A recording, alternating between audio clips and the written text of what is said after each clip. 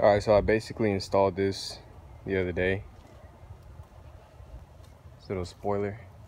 It's a 2011 to 14 spoiler. I didn't really like the one that comes with this car because this is ridiculously tall and it sits like way up here. I'm just being dramatic, but like up here. And I really don't like that.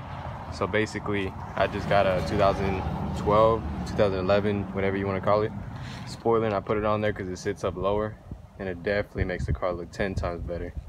I don't know. I painted it myself.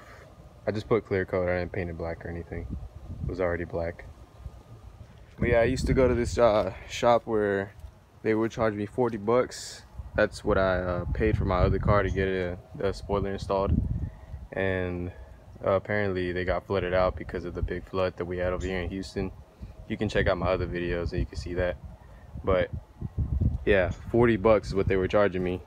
So I went to other shops and I asked around. Let me see if I still have the paper. Yeah, it's crumbled up because I was so mad that they would charge me this much. Hold on.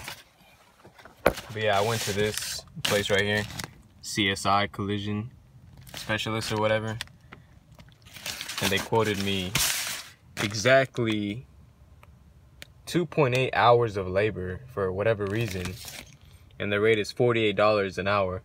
So that's how much they wanted to charge me, and I said hell no. That, I did it myself. I knocked it out in about an hour by myself. But I mean, this is kind of looks funny because I'm obviously not a professional. But yeah, that's what it looks like from the inside. I painted it so it doesn't rust. But yeah, I had to drill these holes right here. Kind of looks like somebody shot up my car, made it, you know, bleed black. But yeah, I just drilled these holes. They look hilarious. So don't ever do this if you don't know how to do it. I just went for it because I was mad, but I definitely knocked it out.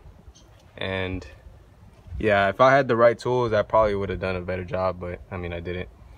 And usually, I think if you had the spoiler, a regular spoiler, it would be like somewhere on here where the hole would be. But on the 2011 ones, they're a little bit farther out to the left and to the right.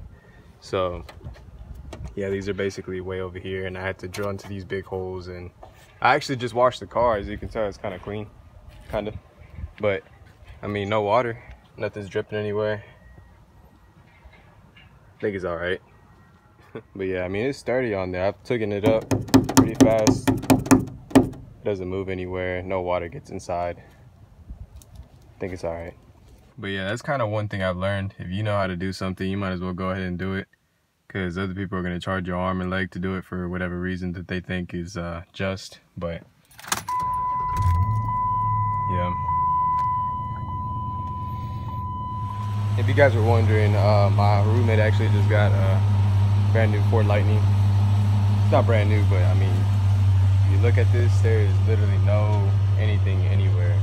It is super clean. Has some Flowmaster exhausts. You can see right here. Man, it's just clean. It sounds really good when it turns on. LED reverse lights. You already know. Completely clean. The inside, really, really good looking. Signal mirrors. Everything. It sounds super good. It's actually supercharged.